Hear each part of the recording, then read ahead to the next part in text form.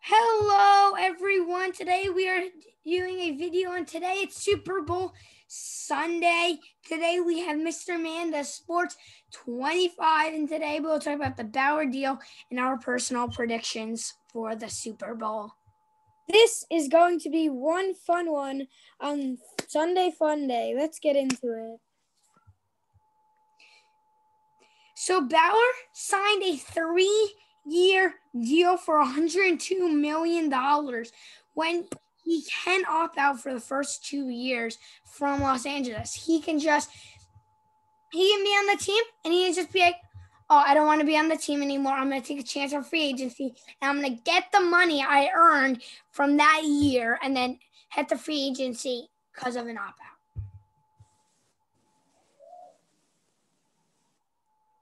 Sadly, the Mets did not get him. It was really disappointing. He trolled all of us. We all know that. It was disappointing. Mr. Mann, do you have anything about the Bauer deal? Yes, first, but via SI.com, the Los Angeles Dodgers gave Trevor Bauer a $40 million deal in the first season, and in the second year he's getting $45 million in 2022, and then he gets the extra money in 2023. Huge deal. I will say that. Yes. He's getting paid a lot, one of the highest contracts ever. That's going to be a big deal for him. In my opinion, I think the Dodgers gave him a better contract because they gave him more time to opt out than the Mets. The Mets only gave him 1 year, and they gave him more money to work with. Spencer? So Super Bowl, it is big. It's anyone's game.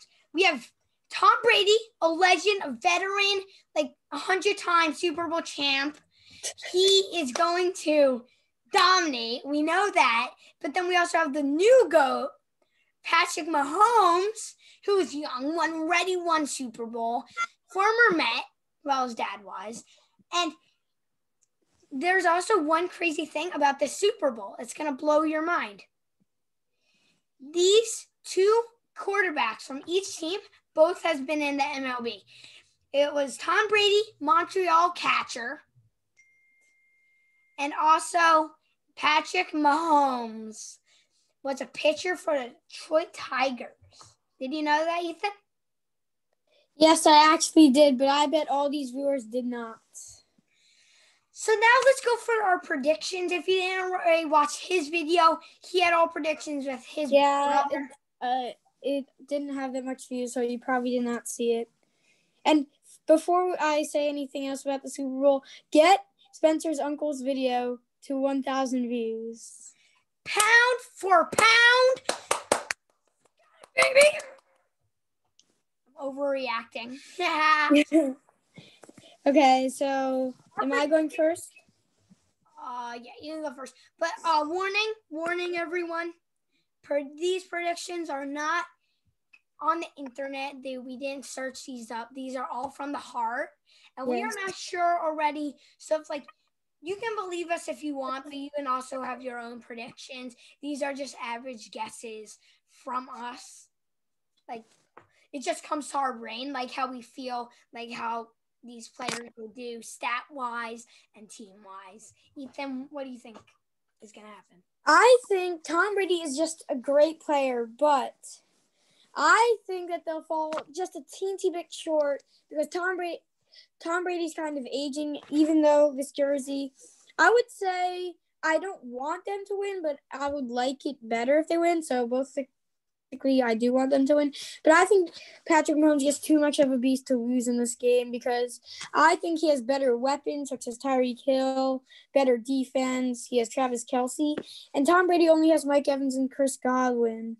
So in my opinion, I think it's going to be a 28-21 game Chiefs win. So that's a good guess. I will say that. That is an average guess. It can happen. It cannot. It's anyone's game right now. Just like how I said earlier, Tom Brady, veteran, Mahomes, young GOAT. It's going to be a big game. And for my predictions, I have so much numbers in my head, my brain is starting to hurt. So one prediction I have, I think the Chiefs are going to win.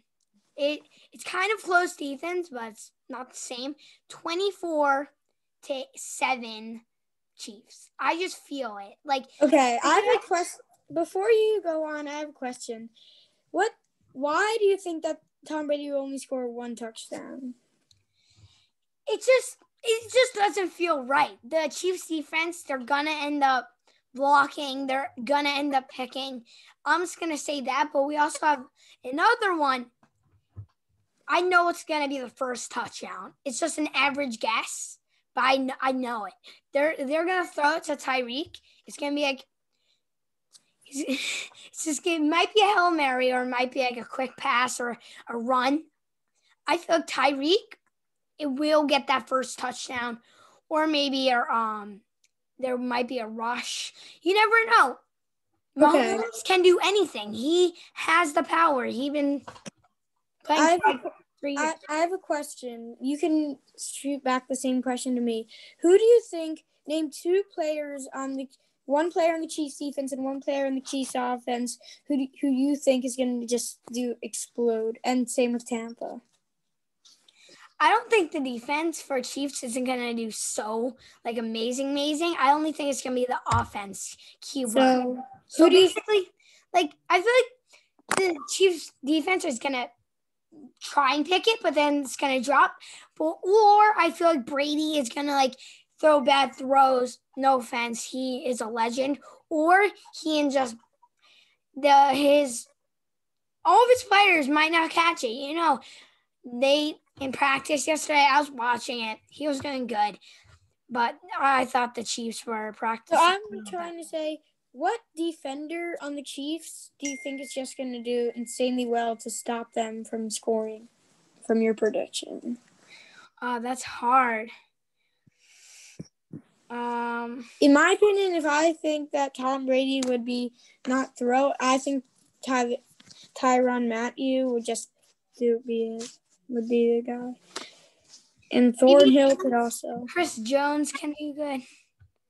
So, what do you think is just going to rule the game? Do you think it's going to be picks, touchdowns, field goals? It's all going to be touchdowns. I'm saying maybe one field goal. I feel like we're going to get one of those. From your perspective, from your prediction, you had one field goal from the Chiefs. Or do you think that they're scoring 2-point conversions here? I think they're going to get probably a field goal. I feel like they'll do it. If you didn't watch a game early in the season, I think it was Chiefs Chargers. The kicker, I think, is Harrison Butker, right? Butker. I don't know. He got that field goal. He won the game for the Chiefs. He did that huge field goal for the Chiefs to destroy the Chargers. He's not talking about week 17, if you were thinking about that. Come it was week 3 or week 4. It was somewhere around that. And Ethan, who do you think will do amazing for the Buccaneers? The Buccaneers, to be honest, I think they're going to put the Chiefs are going to put their best defenders on Mike Evans and Chris Godwin. Just like last game for the Bucs, I think Scotty Miller is going to have a good game. Oh, Devon White, he did pretty good against my Saints. He destroyed us, got a pick in the fourth quarter, running out of time. And that's when I lost hope in myself. If I had to pick one defensive player from them who's going to just do well, it's Devin White. He is just a beast. He is just really good. Do you think Aaron Rodgers should have won MVP? That's a tough question because Aaron Rodgers, I'm pretty sure, had more touchdowns, but they both had insanely good weapons from both. I'm talking about Patrick Mahomes. In my opinion, I think Patrick Mahomes deserved it, so I agree. And also we have other news for football. Obviously, this is a little baseball video. And also, if you didn't hear, Marcell Ozuna signed like a 4-year deal with Braves, even though he knows that there won't be universal DH. Maybe he can play left. He's not the best defender. We all know that. Do you agree, Ethan? Yes, but I think he's just good for his hitting. His hitting is just really good. If he had a pretty good season this year. If the year is the same this year as next year or this season, he's going to go off. We all understand that if it will be 160 games or if it will be 162 games or shorter, he can still dominate. Can I ask you one question? I know this has been going around for a couple of years now, but what do you think would have happened if Miami did not trade all these 3 players? Miami did good this year. They made it to the playoffs because they have a young team. They traded all the old players for young players. But if they didn't trade Yelich would have won an MVP. They would have made it to the playoffs in 2018. But obviously, we all know Stanton got hurt for the last 100 years. He can't recover. And then we also have Marcell Ozuna and D. Gordon. D. Gordon was a speed. And also Jose Fernandez, if he did not die in the car crash, he would have been a legend, Cy Young winner. I mean, I'm even guessing a Hall of Famer. He was such a dominant pitcher. All my Met fans, he had a tough time facing him. And also, Marcell Ozuna, he probably would have taken them to a World Series. I'm just going to say that.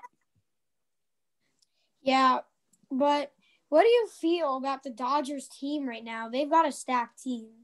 They won the World Series this year. They can win the World Series again. Okay. I'm saying, like if we know that they're stacked, I think that's going to make a tough time for the Mets to, do dominant. I feel like if we had Bauer, the Mets, we all felt so good. We didn't get Springer. Okay, that was our main one. We didn't get Ramito. And now not Bauer. That's going to really not help us. But what? The Dodgers already have an amazing rotation. They don't need Bauer. They have Kershaw, Buehler, Arias can pitch, Price. He might have an outstanding year. They have such a good rotation. They don't need Bauer. And also their offense, Seager, Will Smith, Muncy, losing Peterson, that was kind of sad for Dodger fans. But they also have Bellinger and Betts in the outfield. Like Gavin Lux, who's going to be a next Dustin May, amazing pitcher. Their bullpen is stacked. Kenley Jansen. I don't know why they need Bauer. I think, in my opinion, they wanted to get Bauer. They just wanted to take. They wanted him to take it away from the Mets, just so the Mets don't dominate them next year, and they successfully done that. The Padres did it. They did an amazing job signing Korean players, getting Snell, Darvish. They have Tatis already, Machado. I know you've talked about this a lot on your channel, especially last video that we've shown. How do you feel about Tatis's career, and how do you think it's going to go for him? In my opinion, I think he's going to be very good. I think he's going to win a couple of MVPs. I think he's going to dominate. I think he's going to be a legend. I really do. But if he doesn't have an outstanding year, he's definitely going to hit 100 home runs plus. And also, I'm really happy that he's on the cover. Also, Jackie Robinson. I like how MLB show. San Diego Studios did it. They cross-platform. They also are donating $1 every purchase for the Digital Deluxe and Collector's Edition for the JRF Foundation. Okay, guys, comment this down below. Tell me what I should do. Should I buy the Collector's Edition or should I pre-order it? I think I'm going to pre-order it, so. Yeah, that's what I'm thinking, but me and Spencer are probably going to do the same thing. So. And also, if you didn't hear already, Rubies might have, there's a negotiating right now, $630K for next year. Rubies might return to Superdome for our Saints. And if he does, shout out to Breeze. He's like the Cookie Carrasco, No, Cookie Carrasco. I mean, Albert Pujols of football. Or it might be Brady. It's a huge battle. It's Brady versus Breeze. And, yeah. So if you didn't already, subscribe to Mr. Mann Does sports25. Subscribe to me. Like the video. Post notifications on. And come down below W. And Just W. thank you, Bash Baseball 24, for giving me the chance to be your special guest. This time, hopefully I can post more because I haven't been doing great. But go watch my box video. I think that was very good. So, bye, guys.